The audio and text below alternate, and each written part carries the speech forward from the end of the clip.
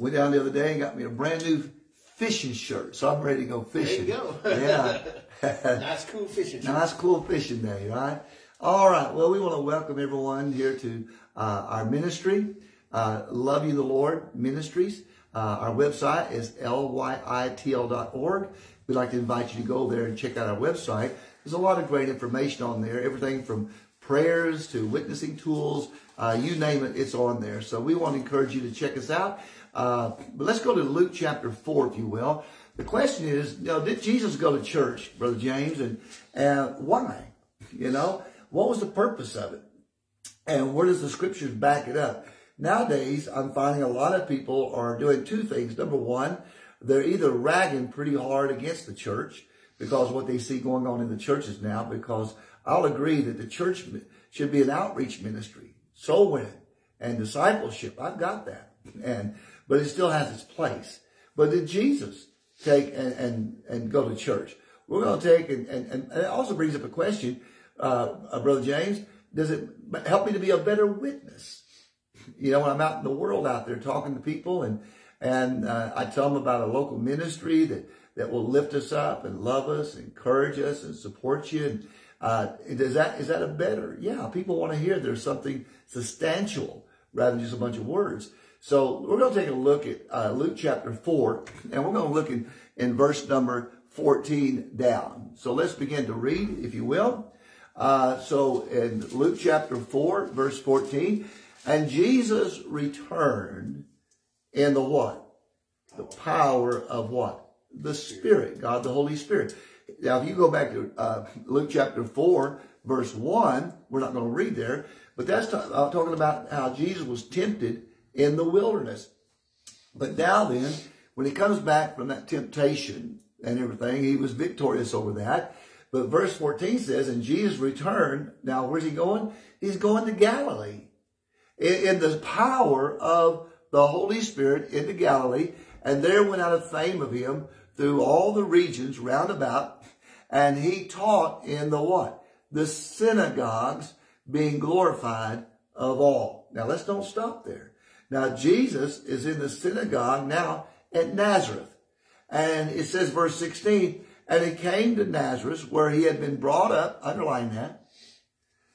He's going where? Nazareth, where he had been what? Brought up. His mom and daddy took him to the synagogues, and there he heard the gospel, or he heard the word of God, but something happens now. And it says, and his custom was, circle that.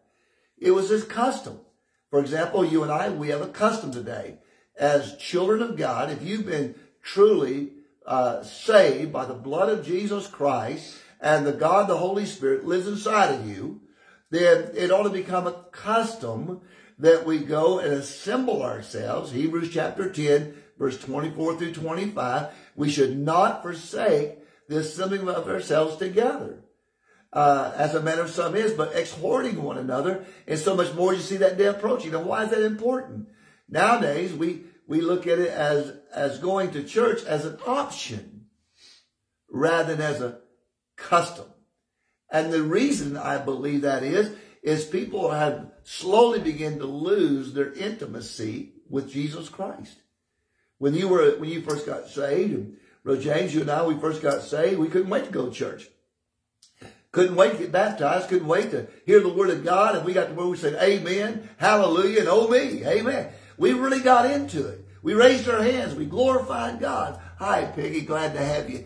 And so here in Luke chapter 4, Jesus is, if you look in verse 16, and he came to Nazareth. In other words, he got up and he went to church, right? He came to Nazareth, where he had been brought up, and as his custom was, circle that. He went into the synagogue, into where? Well, that would be their church for that day, into the synagogue on the Sabbath day, and stood up to read. And there was delivered unto him the book of the prophet Isaiah, or Elijah. And when he had opened the book, he found the place where it is written. Here's verse 18. The Spirit of the Lord is upon me. Now underline this. because he has anointed me to preach the gospel to the poor, has sent me to heal the brokenhearted. I want you to underline that. To heal the brokenhearted. Y'all following along here? All right. And he says, to preach deliverance to the captives, recovering of the sight of the blind, to set at liberty them that are bruised, or those that are wounded. Hi, Vanessa. Glad to have you. And so in Luke chapter 4, we're finding out that Jesus did go to church, as the custom was. He opened up the book that was given to him. He found the scripture. He knew where to go. And he read that verse. Verse 18, the Spirit, which is God, the Holy Spirit of the Lord, is upon me, because he has anointed me. What has he anointed for? To preach the gospel to the poor. He has sent me to heal the brokenhearted, to preach deliverance to the captives, and the recovering of the sight to the blind, to set at liberty them that are bruised. Look at verse 19. And to preach the acceptable year of the Lord. Now then, as we find this, we know the Lord is going to come back. But he says, and he closed the book, and gave it again to the minister, and sat down. And the eyes of them that were in the synagogue were fastened on him. Circle that. So the habits and the traditions of the church are not old-fashioned like some people tend to say it is. It's not a hand-me-down. Well, my mom and dad used to make me go to church. Well, that's what Jesus' mom and dad did, right? Thank God you had a mom and dad that cared enough about you and your soul that they took you to church. So you go to Sunday school and learn about Jesus, learn that he died on the cross, shed his blood for you so you could have everlasting life. Thank God you had somebody that wanted to share that information with you. But people say, well, it's old-fashioned, you know. And these were traditions that were born out of necessity.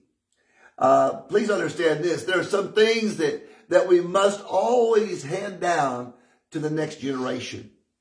I'm going to say it again. There's always some necessity things that need to be handed down to the next generation. And by asking a simple question today, Brother James, how can I be a witness in my own hometown? Now, we know later on, Christ is going to talk about that in verse 24. He says, I said to you, no prophet is accepted in his own country. So, but how in the world can I take, and in my country, in my town, become a better witness for Christ? If all I do is go to church and open my Bible when the preacher opens his, listen to what he says, and maybe take a few notes, and then I go home and I never, ever, ever do anything with that faith. I don't exercise it. I don't share it. Then I can see why people would think it would be a waste of time. But Jesus was very clear in verse 18. Let's read it again. The Spirit of the Lord is upon me. Now underline this. Because he has anointed me to do what? To preach the gospel to the poor. He has sent me to heal the brokenhearted, to preach deliverance to the captives, deliverance to and recovering of the sight to the blind, to give at liberty them that are bruised, and the preach the acceptable year of the Lord. Now that defines the local ministry of our church or any church, right? So what do we learn? Look at verse 16. Number one, we ought to go to church. The Bible says he went into the synagogue. Now here's the problem today. Most people can recognize a fake. And people want something that's real. Well, how can I show the world that what we're teaching and preaching about Christ is real? What can I do? Well, one of the things I can do is assemble with the ecclesia. That's the ecclesia, means the called out ones. God has put together a place for us to meet. So when people come in and they see not just one person, but they see a handful or more people whose lives have been altered and changed because of the gospel of Jesus Christ, it makes you a better witness. You're more believable. And but based on verse 16, yes, we must go to church. Hebrews 10:24 through 25. Don't forsake the assembling of yourselves together. People tell me all the time, well, I'm too busy. I'm too busy. I just don't have enough time. I think, Brother James, I sent you a little article, and we spend more time on Netflix, not counting Facebook, throughout the year than you could imagine. The average person will spend about 25 days of the year just on Netflix and not counting Facebook, and yet people spend less than 2 hours a week, but 25 hours a day versus 40 minutes or an hour on a Sunday. So that tells me that no one wants a fake religion. And if you tell me that you're saved and you love the Lord and yet you don't go to church, you don't sing praises to his name, you don't read the book that we call the Bible in front of you, you don't study it, you don't go out and knock doors, you don't tell people about Christ, then it's just another assembly in our city. So what does it boil down to? Lord has really been dealing with my heart a lot since we're going through this transition in our church. And I'm a firm believer that Luke chapter 4, verse 16 and 17 and 18, especially verse 18 and 19, pretty much summarizes what we should be doing as the called out ones. Now, that when people, for example, I know that you and I were talking earlier, when people quit coming, they quit giving, they quit witnessing, they just quit. And they abandon. Whenever the disciples asked Jesus, when all those people left Jesus, they said, let's go after them. He said, no. Now listen, Jesus himself said if they were one of us, they would still be with us. So you focus on those that want to be with you, not those who left you. But whether you understand this or not, I hope you do, that we are required by God. We are required to assemble, to encourage one another, to build each other up. And you can't do that when you're all alone. So number one, you must go to church. Nobody wants a fake religion. Nobody wants a fake church.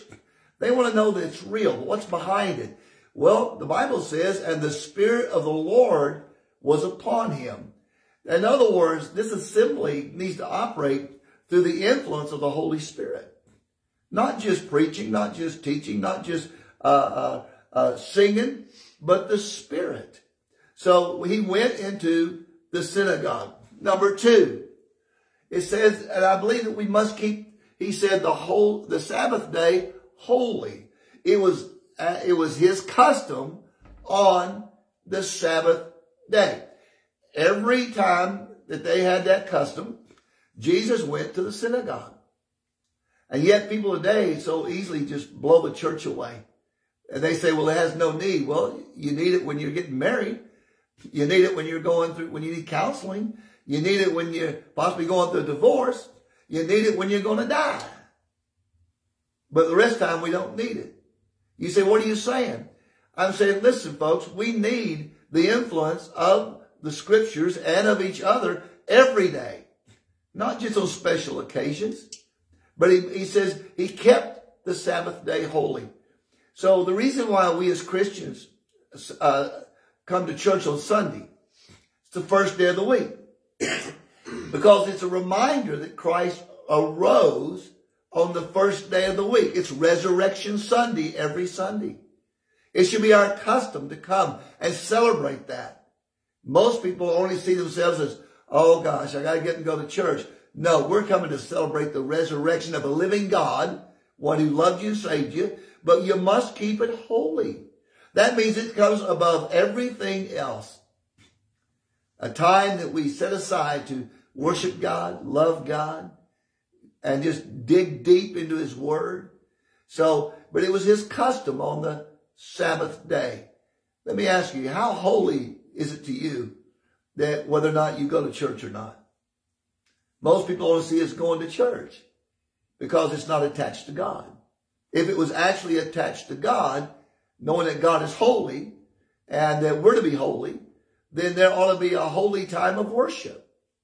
So you must, based on Jesus, you must go to church, as the custom is. you must keep the Sabbath day holy. And number 3, look at verse 16. This is amazing. And he came to Nazareth where he had been brought up, and his custom was, he went into the synagogue on the Sabbath day. Look at this. And he stood up to read. You know what he did? He opened the book. I know that when we got here, you said, oh, I got to go back to my truck and get my Bible. I mean, I know people who come to church don't even have a Bible. They don't see a need for it. Listen, I'm telling you, this is your manual from God. You ought to be highlighting scripture, underlining it. And you say, well, what if I wear it out? Hey, they made more than one. But you ought to be taking notes and writing in it and highlighting it and learning from it. Don't be a fake Christian. Be a real Christian. A Christian is someone who's Christ-like. If I want to be Christ-like, if he went to church, I ought to go to church. If he was willing to keep the worship day holy, I should be able to keep it holy. And then number 3 was he was willing to stand up. Some of us need to. Used to, Brother James, we were running, we were 100 to 150, sometimes close to 200 people. The first thing I did when I walked behind the pulpit, I said, let's please stand. Everybody would stand with their Bible open and we'd read the scriptures. And I said, why do you do that? Well, that's what the Bible says. They stood on a platform of wood. They opened the Bible. They read it. Jesus stood up in the synagogue. He read from the book.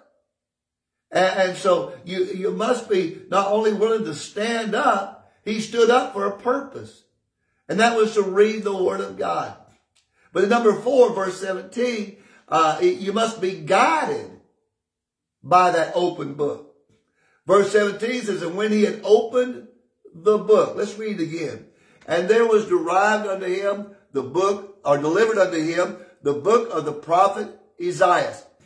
And when he had opened the book, he found the place where it is written. Verse 18, the Spirit of the Lord is upon me, because he has anointed me to preach the gospel. And he says, and anointed me to preach the gospel to the poor. He has sent me to heal the brokenhearted, to preach deliverance to the captives, and recovery of the sight of the blind, to set at liberty them that are bruised, to preach the acceptable year of the Lord. Nowhere did he say, I was called upon by the Spirit to go and just sit in a pew or sit in a chair. Brother James, he said, I was called, I was anointed to do some things. So he was willing to stand up. Some of us need to be willing to stand up for some things. Not only stand up for some things, but stand up against what needs to be against. But he says he was guided by the book. And then number 5, he must be anointed in the Spirit. What does that mean? Verse 18, he said, and the Spirit of the Lord is upon me. So often, most of our preaching today is done by just notes. It's not done by an anointing. Most of our listeners aren't listening by the Spirit. But the Bible says if you're going to worship God, you must worship God in spirit and in truth. For God is a spirit. So we have to understand that what does it mean to be anointed? It's simple. To be ceremoniously, it means to be set apart. Ecclesia, the called out ones. The Christian is ceremoniously set apart through number 1, getting saved. Number 2, through scriptural baptism. And number 3, by honoring the Lord's Supper. And number 4, by gathering for church membership. That was the purpose of the anointing. So that we could make a difference. We could have an influence. And then number 6, you must share the burden of Christ. Verse 18, to heal the brokenhearted. Listen, if there's ever a time today that you and I, as the followers of Jesus Christ, should be willing to do more than just attend a church or be in a choir, is to go out and heal the brokenhearted. There are people that are hurting. There are people that are broken. And Jesus said that was his ministry. Verse 18, because of the anointing, because of the influence of the Spirit of God upon him, he says this, is that he's what? To preach the gospel. How many people today wouldn't even know how to or where to go in their Bible to witness to somebody about being saved? On our website at lovingthelord.org, that's abbreviated, lytl.org, There is the Romans Road. There's 17 ways not to get saved. There's all this information out there that you could print out. But the Romans Road is the easiest. A simple gospel tract. 4 things that a person needs to identify with and understand. Number 1, that you know you're a sinner because of Adam and Eve. And that sin has a debt to pay, and it's death. And that Jesus died on the cross to pay that sin debt. And number 4, you got to be willing to call and ask him to come into your heart.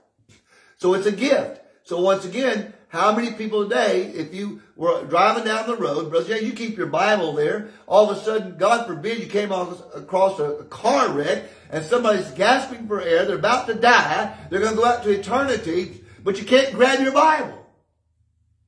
You don't have time to flip through the pages. You should have the Word of God memorized in your heart.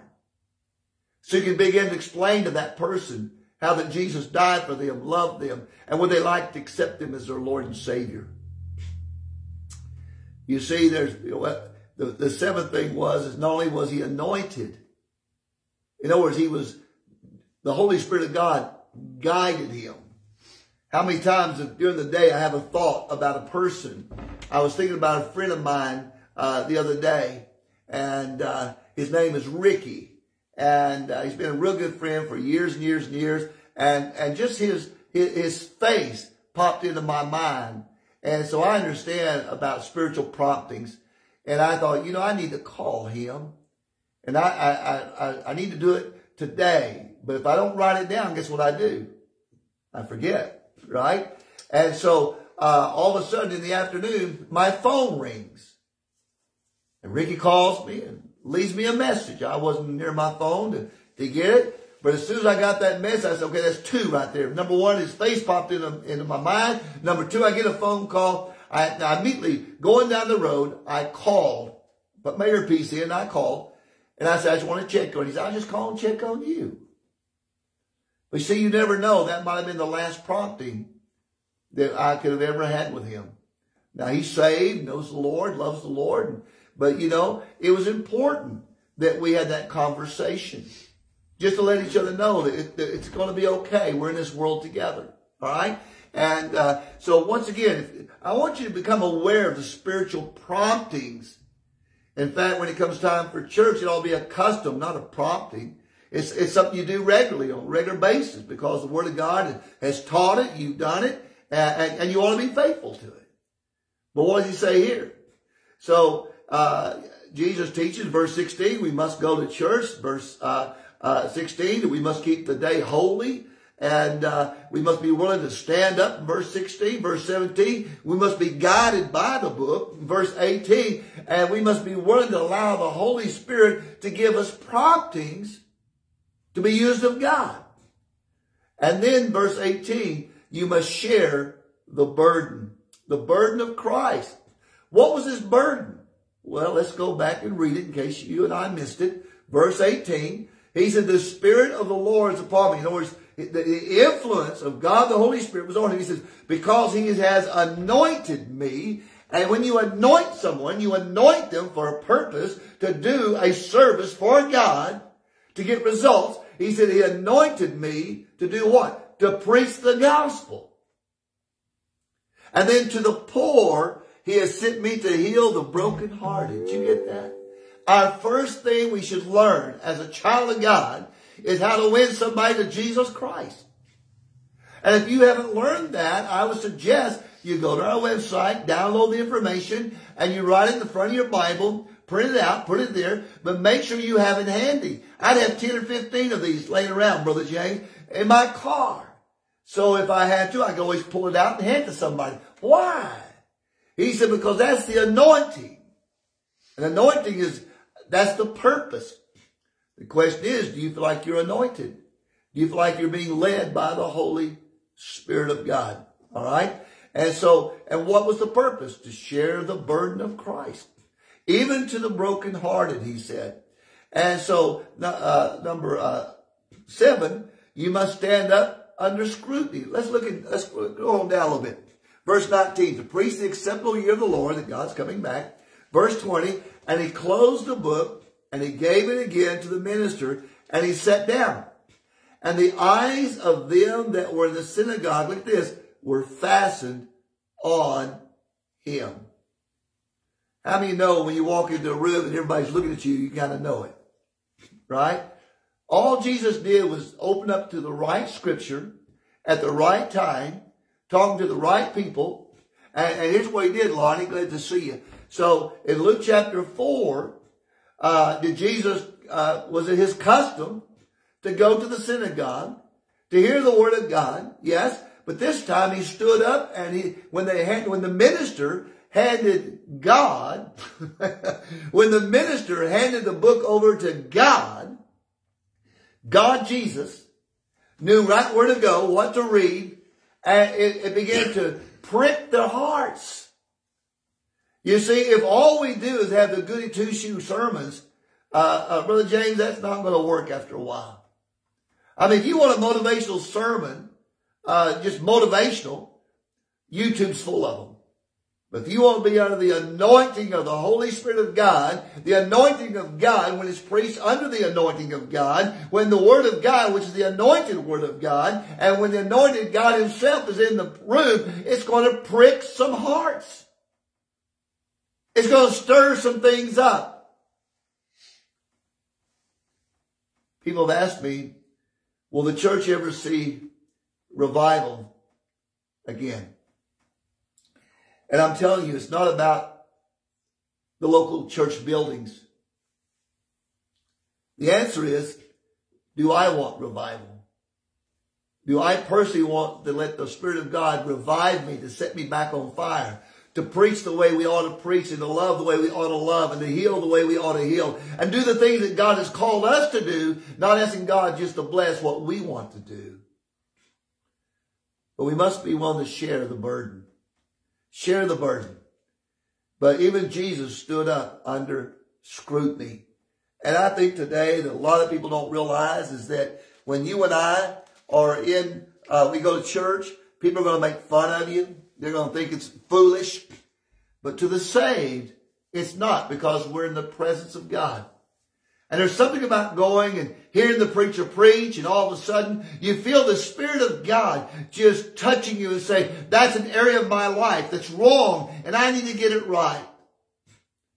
There's sin in my life and I need to deal with that. And I believe that sin will always keep you from wanting to do the right thing. And that's what we call righteousness. But I believe that righteousness in our life will help us to become victorious over our sin. So I remember not too long ago that Brother James, a preacher, was preaching, and he said he's saved now and he has no sin. And I understand what he means is that because his soul is saved, his spirit is saved, that in the eyes of God doesn't see that part of you as sinful. But even the Apostle Paul says, he says, that I want to do, I don't do, and that I don't want to do, that's what I wind up doing. I find a law that sin reigns in my mortal body. 1 John tells us that if we confess our sin, he's willing, faithful, and just to forgive us of all of our sins and cleanse us from all unrighteousness. So just because you're saved, your body's not saved. Your body's still carnal. That's why Paul says, I find a law that my body rages against my spirit rages against my body to do what is right. So what is the church? Let me give you our definition. If you go to What We Believe on our website at lyitl.org, click on What We Believe. There is a PDF there that you can download. And you'll go to the part where it says, of the church. Let me read this to you. We believe that a Baptist church, or any church, is a congregation of baptized believers associated by a covenant of faith and fellowship. Did you get that? Faith and fellowship of the gospel. The said church being understood to be the citadel and the propagator of the divine eternal grace, observing the ordinances of Christ. which would be baptism and the Lord's Supper, governed by his laws, exercising the gifts, the rights, and the privileges invested in them by his word. That is, officers of ordination or pastors of elders whose qualifications, claims, and duties are clearly defined in the scriptures. We believe the true mission of the church is found in the Great Commission. If I was asked the average person, Brother James, where's the Great Commission in the Bible? I know you would tell me Matthew 28. Most people don't know that. But we are commanded to go out and win people to Christ, help them identify through baptism and church attendance and make disciples out of them. So, but we're commanded to make individual disciples. And then we're to build each other up. Two things. Well, let me give you three. The church, number one, is to make individual disciples. You do that by getting somebody saved, get them under the Word of God, train them in the ways of Christ. Number two, to build them up. That means to be there. We were talking about how many people have abandoned so many ministries, including ours, over time. But to build up the church. Does that mean to put more people in this building? Well, that'd be wonderful, but the church. So you have to ask yourself, what am I doing to build up the people that I call my church family? Then number three, to teach and instruct as he's commanded. In fact, when you read this, it says, we do not believe in the reversal of this order. We hold that the local church has the absolute right of self-government. It's called local autonomy, free from the interference of any hierarchy of individual organizations, and that the one and only superintendent is Christ through the Holy Spirit. That is scriptural for true churches to cooperate with each other in contending for the faith and for the furtherance of the gospel. That every church is the sole and only judge of the measure and the method of its cooperation, and on all matters of membership, of policy, government, of discipline, of benevolence, the will of the local church is final. So we have it laid out. There's no excuse why we shouldn't understand the value of this ministry. In fact, Paul later on says, hi, Starla. Hi, Caleb, Catherine and James. So people will downplay. They say, well, I don't need to go to church anymore. I don't need to be part of something. But you do. Why is that? Because we believe that the Bible-believing Baptist is one who, listen, believes in a supernatural Bible, which tells of a supernatural Christ, who had a supernatural birth, who spoke supernatural words, who performed supernatural miracles, who lived a supernatural life, who died a supernatural death, who rose in supernatural power, who is seated in supernatural splendor, who intercedes as a supernatural priest, who will one day return in supernatural glory to establish a supernatural kingdom on this earth. And what does that mean? If you go back and read the book of Revelation, Brother James, everything that we know as reality, the heavens, and the earth, well, this earth will melt away in fervent heat. Nothing will be left. And God will create a new heaven and a new earth. And that's where he will be our God, we'll be his people, and we'll live together for eternity. So the bottom line is this. And it's not about the length of time that we're preaching today. What it is did you get anything out of the time that we preached? Did anything touch your heart? Did it make you realize of our obligations that we should be going to the church and assembling. And yes, we should be keeping the day, that's why Sunday for us, absolutely holy. And we must be willing to stand up. We must be guided by the book, and we must be anointed of the presence of the Holy Spirit of God. And we must share the burden of Jesus Christ. And yes, we're going to stand under scrutiny. People are going to point their fingers at you, but I'd rather take and people point their fingers at me today than to have Jesus point his fingers at me saying, what did you do with it? So let me ask you this. Hi, good to see you. What have you done with the life that God gave you? Seriously. You say, well, I work. You talked about earlier. What do you do? I go to work. I work all day. I come home. Did you enjoy the life that God gave you? Did you enjoy what he's done for you? And have you made the importance of just making money the main issue of life? That's not life. That's not living. We talked about earlier that Lady Karen got me a new fishing shirt. Doesn't do me any good if I don't go fishing. So we talked about going fishing. What have you done with the life I gave you? Did you have fun? Did you simplify it? I mean, is it to the point where you don't know if you even want to live this life anymore? Well, here's the deal. I suggest that you begin to meditate a little bit. The other day, I went out and got a folding chair and put it on my front porch. And after I was cleaning the yard, and I just sat down and I just meditated. I looked at that and I began to ask myself, Lynn, I mean, what have I done with my life? What am I doing now with my life? Am I enjoying what God's given me? Have I gotten so complicated that it's all about just making enough money to pay the bills? Or have I made a difference? I know as a Christian I ought to be witnessing more and talking to more people. But as an individual Christian, also be, even Jesus took time to sit down and talk and go for walks with his people. What about you? When was the time you just meditated, cleared your head, cleared your heart, and said, what have I done with my life? What am I doing with my life? Is it going to make a difference? I hope and pray that you'll take to heart what we talked about today. Go back and re-listen. Share this with somebody. But 3 things as called out people, ecclesia, is we're to make individual disciples, we're to build each other up, and we're to teach and instruct as he has commanded. Have I done that with my family? Have I done that with my friends? Have I done that with my co-workers? Am I doing that today? How am I operating on a personal level?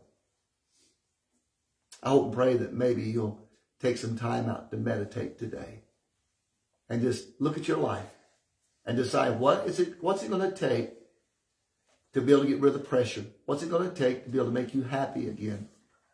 What's it going to take to make you smile and laugh? What's it going to take to make you want to dance again? I hope you'll just start over today, simplify some things, specify some things, and then act upon those. Father, we thank you for this day. We thank you for your love and your grace. We thank you that you've given us life. But Father, we've gotten so complicated.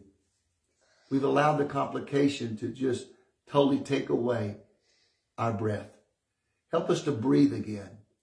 Help us to let go of the things that no longer need to be held on to. Help us to start today afresh and new, and to start the day under the anointing, the influence of the Holy Spirit and the Word of God. Help us to be a witness when that opportunity opens up. And we just pray for people who are lost to actually hear the gospel and be able to want the Jesus that hopefully they see in all of us. So, Father, I pray, help us from this moment on to be real Christians, not fake ones. To be the real called out ones, not just going to a church, but, Lord, to be the church. Lord Jesus, if there's anyone here that's listening that doesn't know you as their Lord and Savior, I would pray that it'd be like the thief on the cross, realizing that they're lost, in need of a Savior, and then look to you and ask you, would you remember me when thou goest in thy kingdom? And as you told the thief on the cross, today, Lord, I pray that today that someone will say, Lord Jesus, pray it out loud, I know I'm a sinner. I know that you're the Savior and that you died for me, shed your blood for me, and you arose on the 3rd day, and you're alive right now. So I'm asking you, Jesus, come into my heart, save me, fill me with your Holy Spirit. Help me to think right, to love right, and to live right. that I might be able to influence others to accept you as their Savior. Thank you, Lord Jesus, for saving me. Thank you for anointing me, and thank you for that you're going to guide me every day. I love you. Hugs and kisses in Jesus' name. And all the God's people said, amen. See y'all tonight at 6.